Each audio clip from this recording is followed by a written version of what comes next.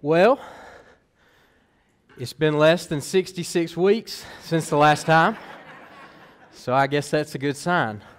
There might be a few of you who have no earthly idea what I'm talking about, which is absolutely okay. It's a little joke from my last message. Good morning, GCC. Good morning. How's everybody doing this morning? Great. Did y'all enjoy that worship? Man, golly. Got me all up in my feelings this morning. I am very thankful to have the opportunity to speak to you this morning. And following up on the heels of an incredible 6-week series entitled Seize the Day that Pastor Tim shared with us. Before I go any further, I want to ask you this. Did you enjoy the series? Yes. Man, I did. Courtney and I, my wife, we talked about it multiple times, and just thinking back over the past few weeks, we have experienced some powerful moments during that series. I mean, we learned some important truths about God. We learned some important truths about fights, right? It was just good, and I'm glad that you all enjoyed it, because this morning I would like to dive in deep to the battle of David and Goliath. Are you ready? Yes. Man, y'all are better than me. I'll be honest with you. I'm just kidding. Tim told us last week that we would be finished with David and Goliath for at least a little while, right? And I don't want to make a liar out of him. Plus, this is the thought I had. We have been in a battle for 6 weeks. Do you realize that? I mean, honestly, ever since Sunday, January 8th, we have been in the midst of a fight. We've been in a battle. Now, if we're being completely honest, it took Tim a month to get to the battle, but I mean, still, you know what I mean? We were preparing, we were talking about the battle. And I don't know about you, but I'm ready for some peace. I'm ready for things to just calm down a little. And Tim can get up here and talk to you all day long about fights. And if you know him well, okay, I know there's some people in here that know him well, then you understand that. This morning, I'd like to talk to you about finding some peace and some rest. And if you know me well, then that makes sense. Makes a lot of sense. The title of the story I want to share with you today is called Jesus Calms the Storm. Jesus calms the storm, and it is all about finding peace. Our story is found 3 separate times throughout the Gospels in the books of Matthew, Mark, and Luke. Today I will be reading from Luke 8, beginning with verse 22. Luke 8, verse 22. So if you have your Bibles, you want to go ahead and flip there. If not, you can follow along with us on the screen. That's no problem. Jesus and his 12 disciples, along with a few others, are traveling, visiting the towns and the villages in the region of Galilee. Jesus garners attention and large crowds. He pulls in large crowds wherever he goes at this point in his ministry. I want you to understand that he's no longer a well-kept secret. People have heard about the wisdom that he possesses when he teaches and the signs that he is performing. Thousands flock to hear him preach. They bring the sick and the afflicted with them so that he can miraculously heal them. We begin with verse 22, and it says, "One day Jesus said to his disciples, 'Let's cross to the other side of the lake.' So they got into a boat and started out. So one evening, as Jesus and his disciples are making their way, Jesus turns to his guys and he says, 'Hey, this is the plan. Let's all get into a boat and let's cross over to the other side of the lake.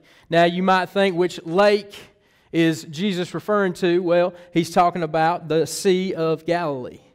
The Sea of Galilee, which is mentioned numerous times throughout the Gospels, was a well-known location for Jesus and his followers. A well-known spot for Jesus and his disciples. Jesus says, hey, boys, let's cross over to the other side of the lake. The disciples say, okay, and they all board a nearby boat to set sail.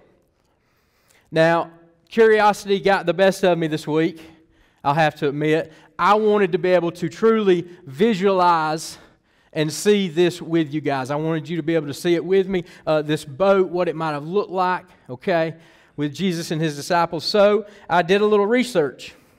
And according to boats excavated from the Sea of Galilee dating back to around this time period, this boat could have been anywhere from 25 to 30 feet in length. Okay, you got to keep up with this right here. 25 to 30 feet in length, about 7.5 feet wide, and about 4 feet deep. All right? Now, if you're like me, I need some visuals, right?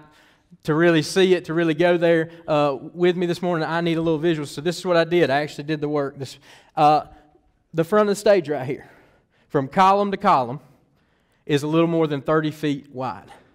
So imagine the length of the boat is almost the entire length of the stage, right? Does that help a little bit? We see it? Okay. Now it said it was 7.5 feet wide. Okay, 7.5 feet wide. Now everyone knows Brock Williams, our worship pastor. Okay, Brock is 7.5 feet tall. At least to me, he is. Okay, so just imagine if Brock took his guitar off and just laid down right here on the stage, right? That's how wide the boat was. So we got as long as the stage, as wide as a Brock. Okay, and I should say as wide as a Brock is tall. I guess I should say that. And it was from the very bottom, the center of the boat, to the highest point on either side. It was about 4 foot deep, so that's about how tall I am. Okay? See, that way Brock doesn't get mad at me. What's really important to know about this boat that Jesus and the disciples had boarded is that the professional, experienced fishermen among Jesus' disciples would have been able to maneuver a boat of this size with ease. You understand that? This would have been second nature to these guys. And not only that, they were on the Sea of Galilee, which was their home. This was their home. This was their lake. These were not unknown waters. This was Lake Kiwi to them, right? And I want you to understand, they would have known every shallow point, okay? And we're talking about fishing now, so I can say things like shallow, okay? They'd have known every shallow point, every honey hole, every stump in the pitch black of night. This should have been easy sailing for these men. That's what's important to know. Now let's continue reading in verse 23. As they sailed across, Jesus settled down for a nap. But soon, a fierce storm came down on the lake. The boat was filling with water, and they were in, what's it say? Real danger. Real danger. Okay, let's pause because several things happen right here. As they set sail, and the boat gets out on the water, right? They really open her up. That's what we say. All of a sudden, Jesus goes, hey, boys, I'm going to lay down, and I'm going to go to sleep. I'm going to take me a little nap right here. And you might be sitting there, and that might shock you a bit. You know what I mean? What do you mean he just laid down in the bottom of this wooden boat? I mean, did he have everything he needed to go to sleep? Did he have a pillow? Did he have a blanket? Did he have a nightlight? Did he have everything, that he needed to go to sleep? How could he just go to sleep with the disciples working and sailing this boat? I mean, on the water, how did that work? Well, this is what I believe. I believe Jesus might have been exhausted from traveling or teaching or healing. Night was quickly approaching, so maybe it just seemed fitting to go ahead and grab a little sleep while he thought he could. But somewhere, this is what we know, somewhere near the rear of the boat, we are told Jesus lays down with his head on a cushion. That's found in the book of Mark. And he goes to sleep. Goes to sleep in the middle of this sail. And it might seem strange to you that he does that, as I said, but in my very limited experience, my very limited experience on larger boats, such as the one that Jesus and his disciples were on, when I was much younger, my uncle, Tom Grant, we were on vacation at Myrtle Beach, and he decided he wanted to take me deep sea fishing. Want to take me deep sea fishing. The only time I've ever been out on a larger boat, deep sea fishing.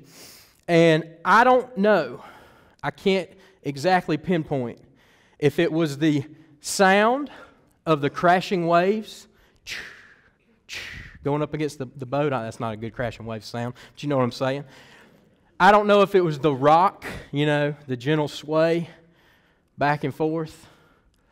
I don't know if it was the Dramamine he made me take before we got on the boat with my Hardee's biscuit. I'm not sure exactly what it was, but as we got out into open water, we couldn't see land anymore. And we had the waves and we had the rock, and I can remember very vividly sitting straight up on a wooden bench just a few feet away from the railing of that boat with my Uncle Tom sitting beside me, and I can remember just quietly drifting to sleep. And every few moments, I would bump Uncle Tom, and it would wake me up, and I'd go back to sleep. So I tell you that story to say I kind of get it. I understand Jesus at this point in the story, and he is asleep in the back of the boat when a fierce storm comes down on the lake. That's what we're told, a fierce storm. The Bible says the boat was filling with water, and the disciples felt that they were in real danger. Now, it seems, as we read the story, that this storm just came out of nowhere. This fierce storm, we are told, which was extremely common for the Sea of Galilee. I want you to understand that. The Sea of Galilee was actually 680 feet below sea level. And it was almost completely surrounded by hills and mountains. And what that did was it caused the wind to kind of tunnel in and blow down on the lake. And these strong winds would kind of create these fierce, rough storms out of nowhere. They would just pop up. Usually in the evening, but my research said especially at night. This particular storm was so bad that we're told the bottom of the boat was filling with water, and they felt they were in real danger. The book of Mark says this. It says the disciples were terrified. That's the word it uses. The disciples were terrified. I want you to imagine this with me just for a moment. Can you imagine how rough this storm must have been for this group of men to be terrified? I'm being serious. Can you imagine how high the waves must have been, how rough the sea, how rough the waters must have been for this professional group of experienced fishermen to be terrified on their own home lake? It must have been awful. I believe the disciples had exhausted all of their storm knowledge. I believe they tried every trick they had ever tried, had found success, or heard of. I believe all their rough sea techniques were exhausted, and they were humbly at the end of their skills. I imagine the humility it must have taken for this group of men to turn and look at one another and say, hey, I got nothing else. I mean, I got nothing left. What are we going to do? What it must have taken for them to look at one another and say, boys, if we don't figure this out, we might not make it. We might not make it through this storm. I can see them frantic, exhausted, and fearfully looking at one another in defeat. So, they decide to try something new. They decide to invite someone into their storm. We pick up in verse 24, and it says, the disciples went and woke him up, him speaking of who? Jesus. The disciples went and woke him up, shouting, Master, Master, we're going to drown. When Jesus woke up,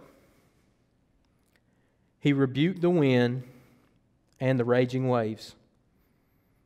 Suddenly, the storm stopped, and all was, what's the word? Calm. Suddenly, the storm stopped, and all was calm. Then He asked them, where is your faith? The disciples were terrified and amazed. Who is this man, they asked each other, when He gives a command, even the wind and waves obey Him?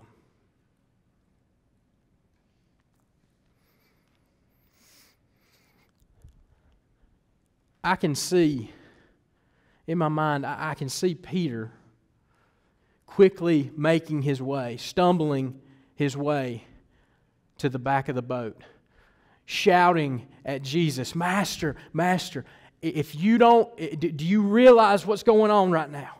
If something doesn't change, if you don't do something, we're not going to make it out of this storm. This could be the end for us. And I just imagine Jesus slowly standing up in the back of the boat, and when He does, He has water up to His knees from where the boat has been filling. I can see the wind howling and the waves crashing over the side of the boat. I hear the sail whipping back and forth and the rain hitting the water. I can see Jesus standing there as He rebukes the wind and the waves, and can't you just see the boat rock from that last crashing wave, and then slowly it begins to steady.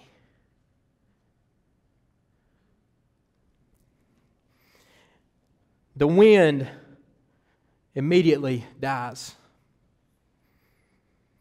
The sail quiets and settles into position.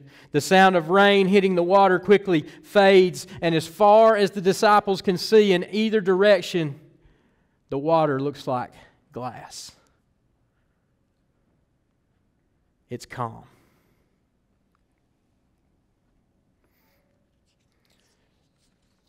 Jesus looks at His disciples and He asks a very cutting question, in my opinion.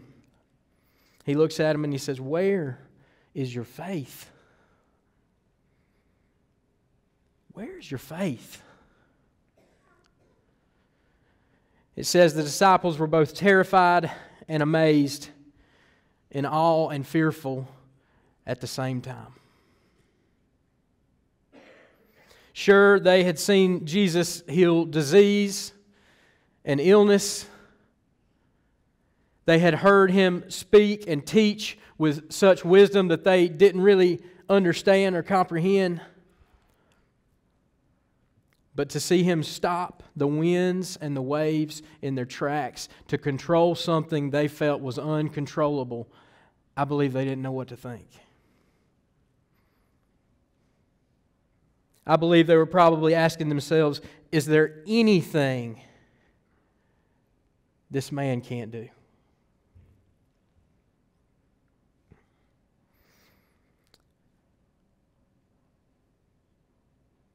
I've come across this story many times prior to this past week.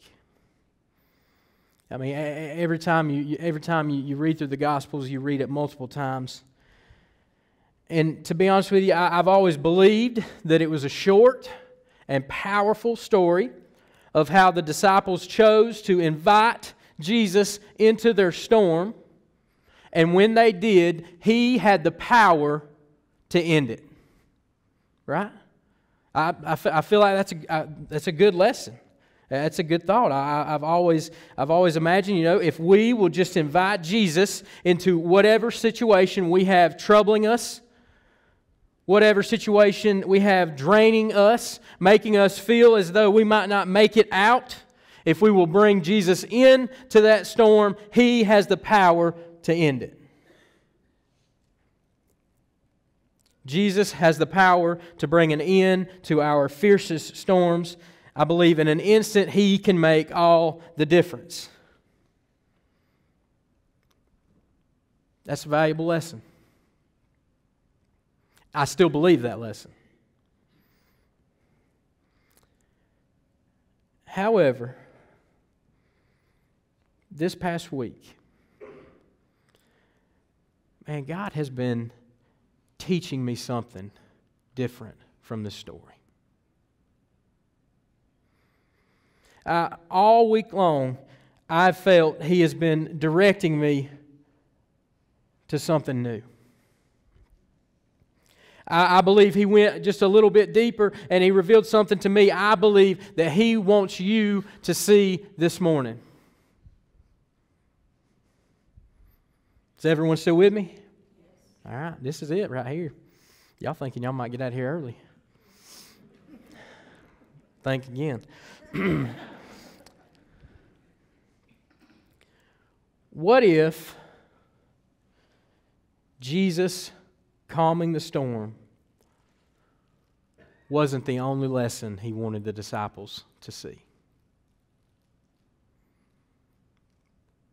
What if it's not the only lesson that He wants you to see this morning? Before the disciples decided to call Jesus into their situation, what was Jesus doing? Sleeping. Jesus was sleeping in the middle of the storm, right? I want you to hear that because all week it's been tough for me to kind of wrap my head around that fact. Jesus was asleep in the middle of the storm, the same fierce storm that the disciples were in, the one that we just described a moment ago. I mean, the wind, the waves, the 30-foot boat being tossed back and forth, water spilling over the sides, rain pouring down, disciples fighting for their lives. That's the storm. That's the storm they were all in, and Jesus was sound asleep the entire time. I have to believe that there's a reason for Jesus' actions during the storm. I have to believe that because all week I've felt God pointing at the fact that Jesus was asleep. Jesus was asleep during the storm. Jesus was at peace while the disciples were panicking. I want you to hear this right here. He was calm while they were frantic. Jesus was resting while they were terrified. Do you see that? You see that in their story? Jesus was in the storm with them, and even though it may not seem like He was doing much, what if God wanted us to see Jesus asleep during the storm so we could know rest is possible during the storm?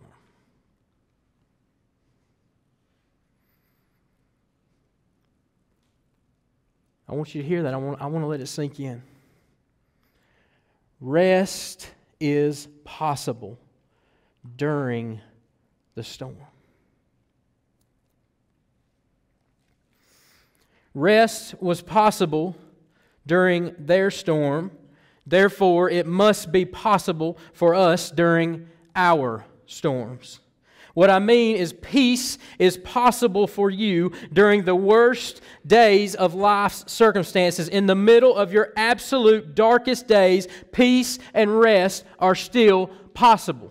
Are you hearing me? That's a big deal. We don't have to wait until the end. We don't have to wait until it's over. Rest is possible during the storm. Peace is possible during the storm.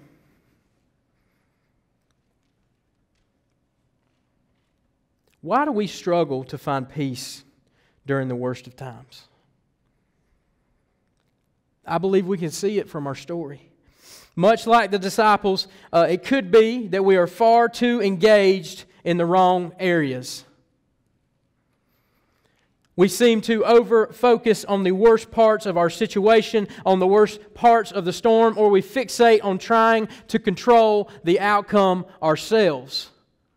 Does this sound familiar? We try to control pieces of our life that are not within our control. You say, Jake, what do you talk about? Well, I'm talking about we try to control how others react in situations. We try to control how others might be thinking or how they might be feeling. A lot of the times we find ourselves going as far to try to control what others may say or what they might do. We try to control the areas that are not in our control. We focus too much on the storm. Possibly we feel so far removed from peace, we feel so overwhelmed, in over our heads or out of place, that finding peace isn't even on our radar. I want you to think about it. When you're in the thick, when you're in the worst of your fiercest storm, are you thinking about peace? Are you thinking about trying to find peace within the storm? Or are you just fixated on, man, when this thing is over, when I get to the other side, when the storm calms, then I'll be able to breathe. Then I can relax. Then the peace will finally come.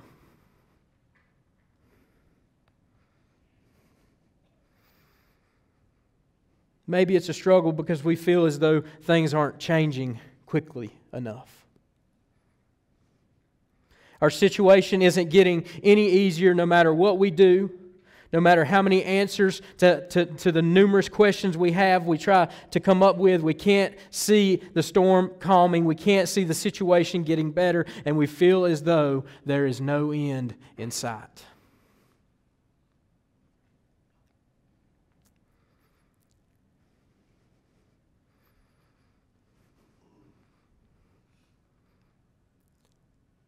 I believe, I'll speak for myself, I know I've struggled to find peace in the midst of my fiercest storms. Maybe we feel that way because we've forgotten about the one who is in the boat with us.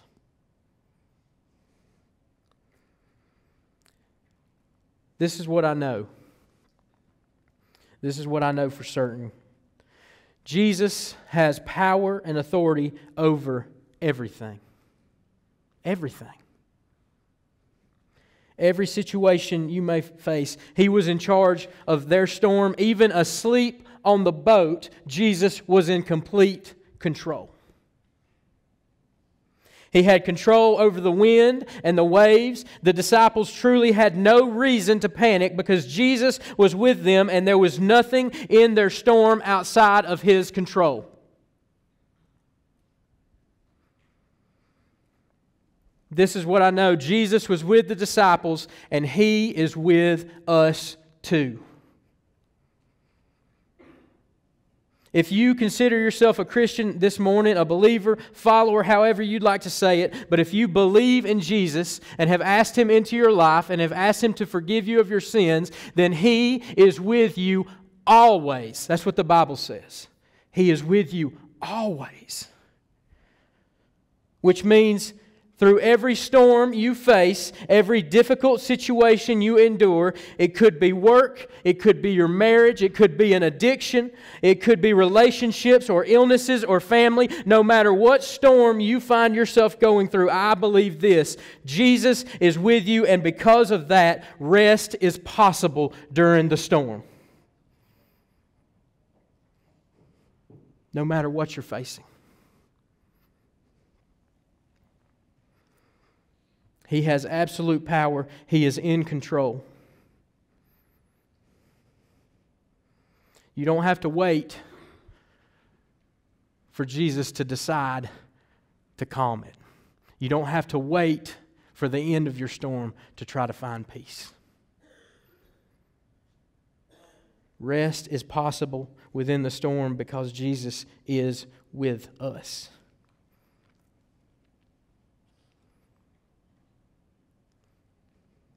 If you keep your faith in Him, then He will give you peace that passes all understanding.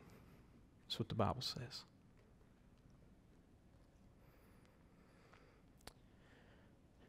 You might be sitting there this morning and you might be thinking, okay, Jake, I hear you. Why? Why does this mean so much? Why does this mean so much to you? I'd like to share with you why this matters so much to me this morning. In order to do that, I'm going to have to be a little real and vulnerable. That's what we call it in student ministry here, which I'm perfectly okay with doing. I'm also going to try and keep my emotions in check as best as I can.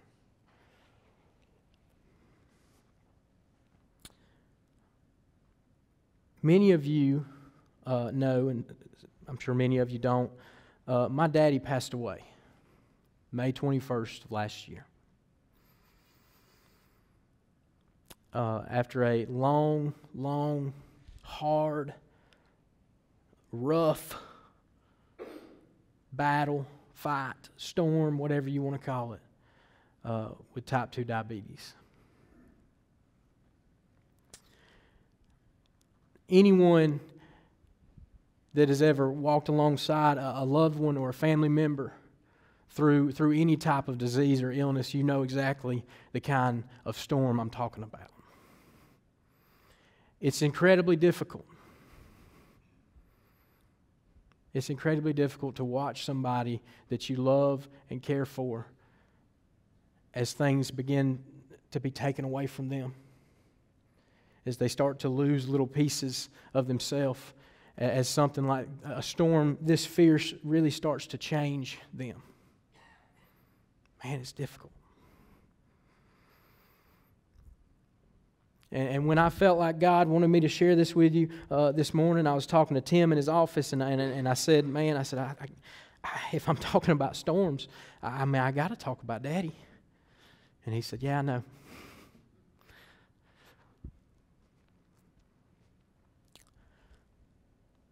I just want to say this. I love my daddy very much. And I miss him every day.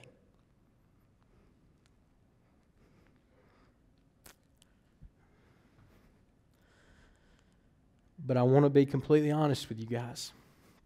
I want to be completely honest with you and myself and God when I tell you that I didn't look for peace during the storm. I didn't. The past 4 or 5 years leading up to May of last year, man, they were rough. At times it was tough, not only on him, not only on me, my mom, my sister, our entire family. It was tough.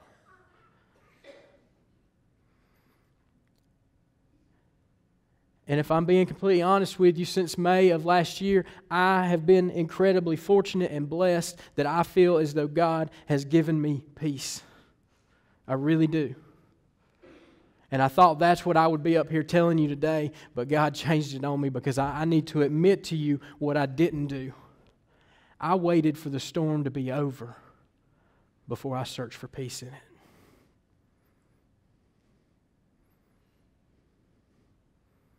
I waited for it to be done. I waited for it to be calm to find my peace.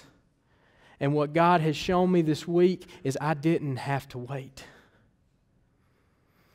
Peace could have come so much sooner for me.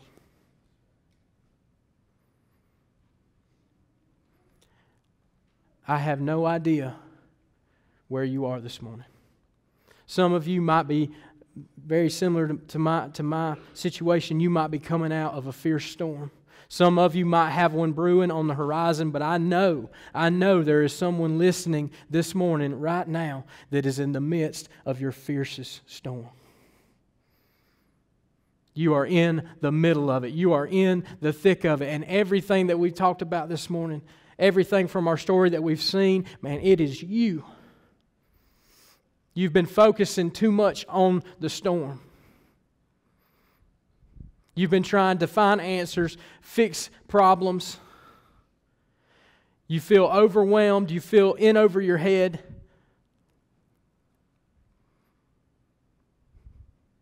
You've forgotten who is in the boat with you. You've forgotten who is walking through the storm with you. And probably most importantly of all, you don't believe that peace can be found until the storm is over and done with. And I'm here to tell you this morning that rest is possible during the storm. You can have peace right now. You don't have to wait.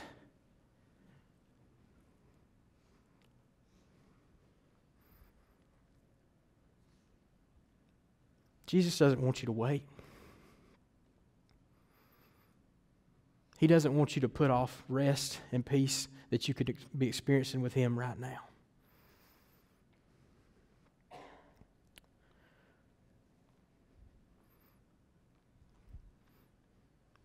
I'll end with this. I encourage you. I more than that, I plead with you. Remember who's in the boat with you. Keep your faith locked in on Him. Hand that situation, whatever it may be, over to Him. Believe that peace is possible for you right now. You don't have to wait. Let me pray for you this morning.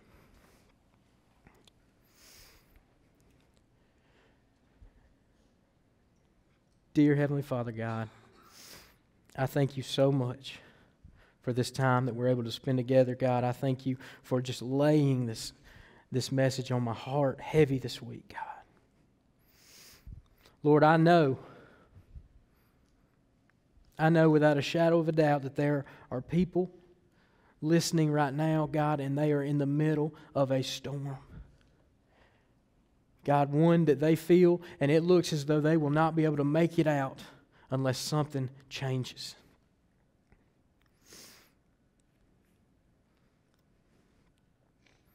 God, they need to remember that you are there with them. They need to remember that rest and peace are possible. God, they need to remember that you are in ultimate control. They need to keep their faith in you, keep their focus locked in on you.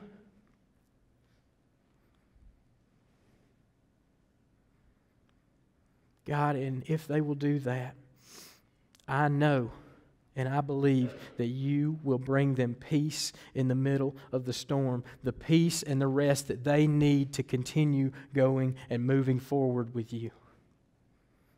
God, you'll bring it just when they need it. I believe that. God, help them to hand those situations and those storms over to you. Help them to invite you in, God, and give them peace and give them rest that maybe they didn't believe was possible. God, I thank you for how faithful you are to each one of us. God, we do not deserve it. Lord, we love you. We ask you to be with us in everything we do. Help us to be more like you every day. It's in your name we pray. Amen. Thank you, guys. You're dismissed.